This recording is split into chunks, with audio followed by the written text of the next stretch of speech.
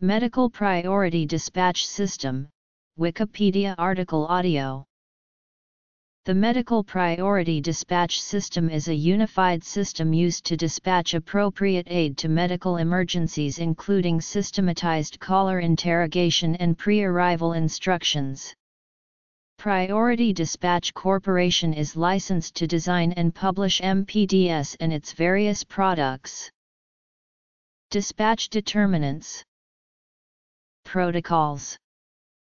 Card 36. Response Determinant. Response Determinant NHS England Clinical Response Model. Response Determinant NHS Wales Pilot Clinical Response Model. MPDS was developed by Jeff Clausen from 1976 to 1979 when he worked as an emergency medical technician and dispatcher prior to medical school. He designed a set of standardized protocols to triage patients via the telephone and thus improve the emergency response system. Protocols were first alphabetized by chief complaint that included key questions to ask the caller, pre-arrival instructions, and dispatch priorities. After many revisions, these simple cards have evolved into MPDS. MPDS today still starts with the dispatcher asking the caller key questions. These questions allow the dispatchers to categorize the call by chief complaint and set a determinant level ranging from A to E relating to the severity of the patient's condition. Some systems also use the determinant O, which may be a referral to another service or obvious death. Another subcategory code is used to further categorize the patient. For instance, a suspected cardiac or respiratory arrest where the patient is not breathing is given the MPDS code 9E1, whereas a superficial animal bite has the code 3A3.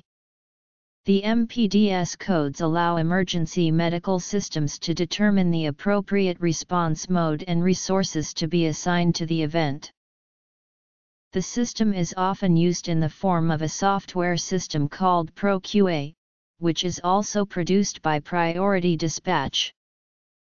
Each dispatch determinant is made up of 3 pieces of information, which builds the determinant in a number format. The first component, a number from 1 to 36, indicates a complaint or specific protocol from the MPDS. The selection of this card is based on the initial questions asked by the emergency dispatcher. The second component, a letter A through E, is the response determinant indicating the potential severity of injury or illness based on information provided by the caller. The third and final component, a number, is the subdeterminant and provides more specific information about the patient's specific condition.